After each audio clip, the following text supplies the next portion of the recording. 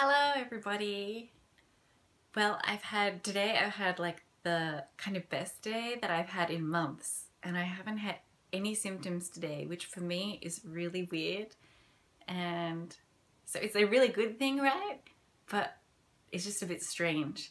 So I had a really big few days, and then I made myself have some rest. And then today I woke up and I felt I have so much energy and my mind is going so fast. It's like, is this what I used to be like? And there's a wonderful book by Leigh. It's called I'm Not Crazy, I'm Just a Little Unwell.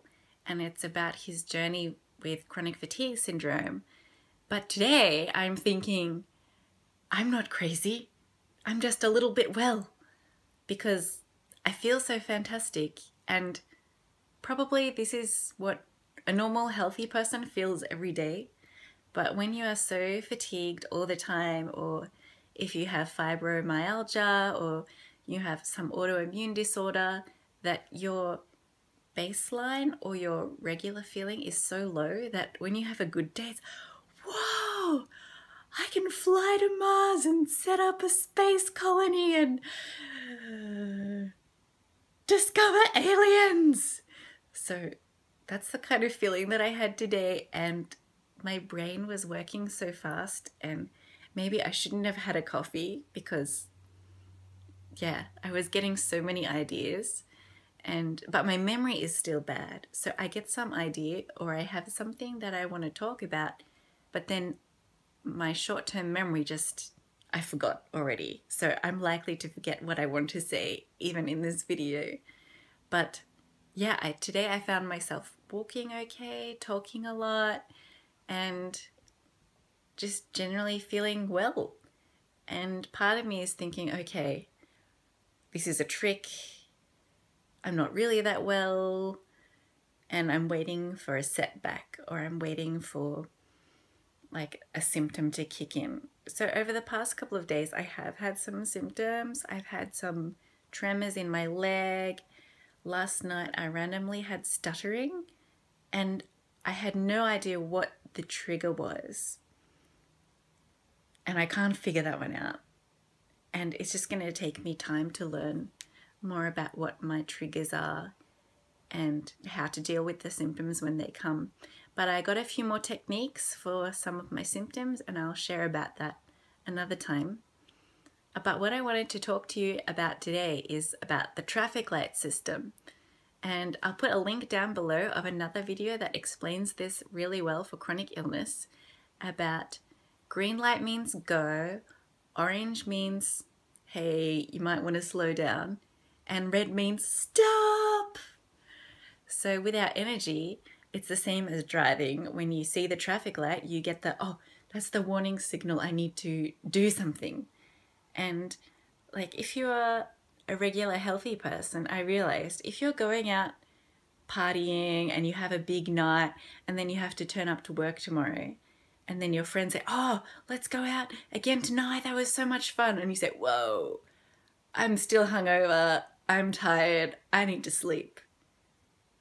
So you would know like, oh, I can't do that 2 nights in a row. But for myself, and maybe for you, I don't know, we're not so good at reading those signals, or I have some warpy thoughts where I think, oh, well, a regular person would be able to do that, so I should be able to do that, or I push myself.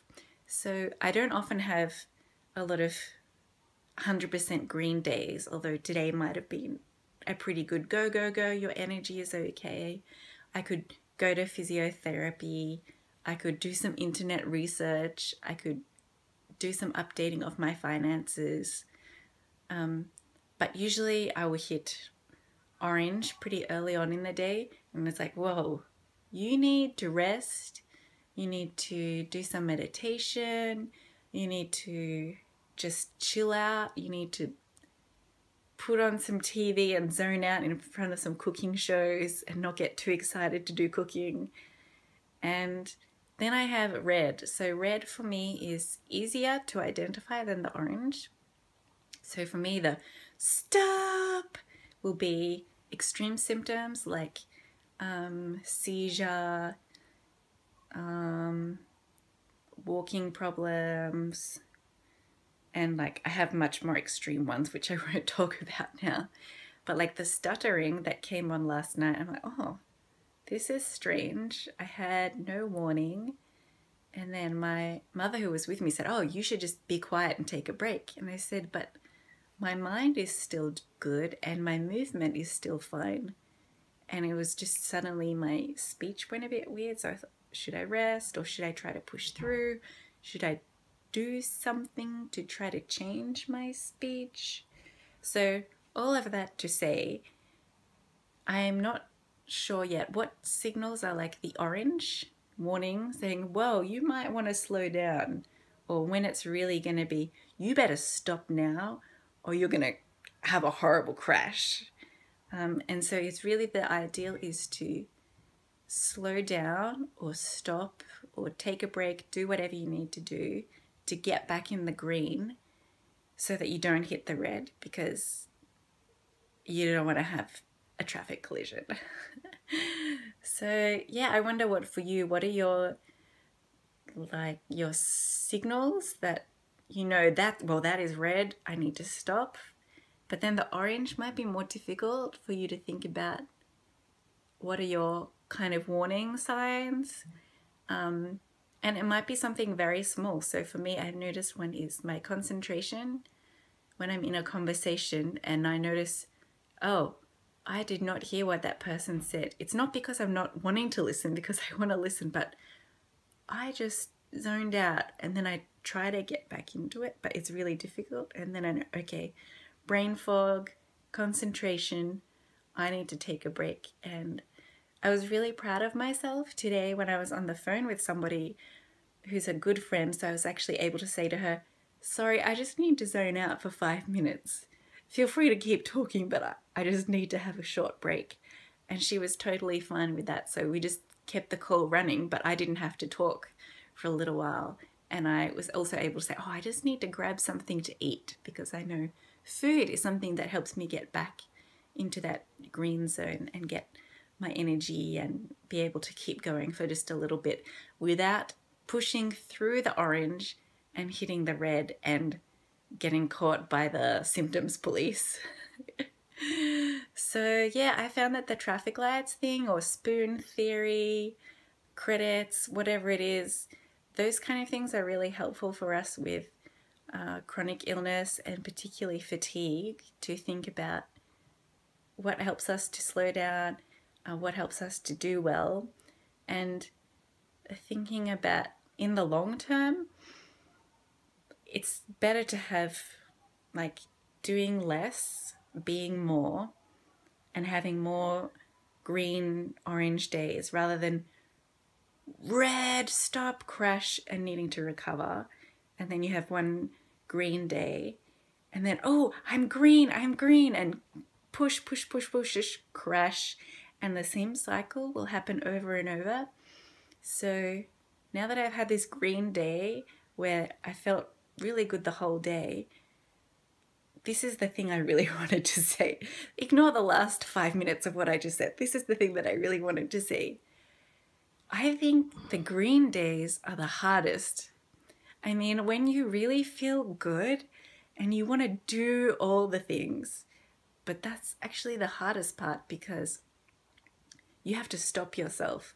Like, I have to stop myself before I even get to the orange slow down, because I have so many ideas about all the things I'm going to do in the future, and like all the videos I'm going to make, and the blog posts I'm going to write, and the cooking I'm going to do, and how I'm going to take over the world. But whoa, you're having a good day.